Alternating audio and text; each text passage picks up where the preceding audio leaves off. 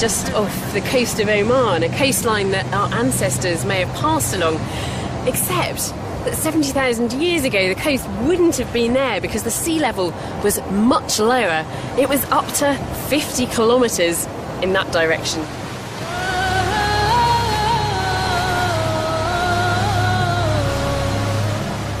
And Jeff Rose thinks that the key to our ancestors' journey along this coast lies at the bottom of the sea.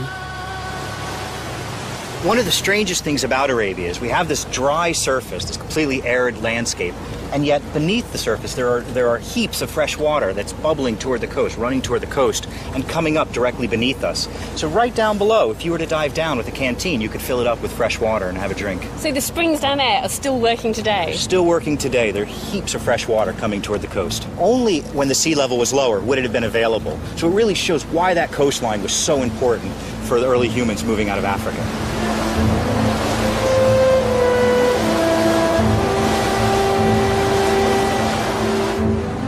So, around 70,000 years ago, the Arabian coastline was very different to today.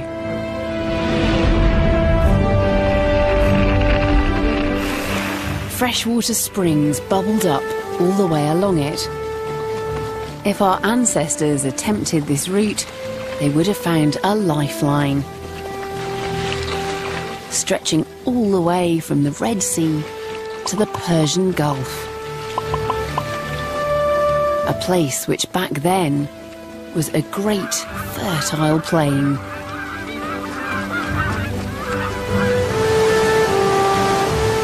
So the Gulf as we know it today didn't exist. It was a vast green, lush plain. Green and lush. You had estuaries and rivers and lakes. It was probably the most important place in Southwest Asia for all of early humans because of so much fresh water that was available at that time. So they had everything they needed for survival. Well, it sounds idyllic. It was.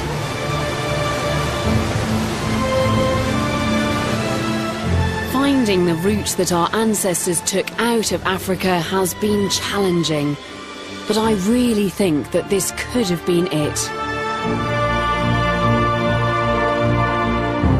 And it's perhaps no wonder, with the obstacles they faced, that there seems to have been just one successful attempt.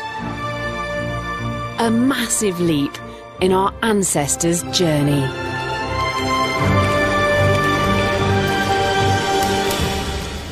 Africa was the original home of our species, and it was our only home for tens of thousands of years, until a small handful of people made their way out of Africa.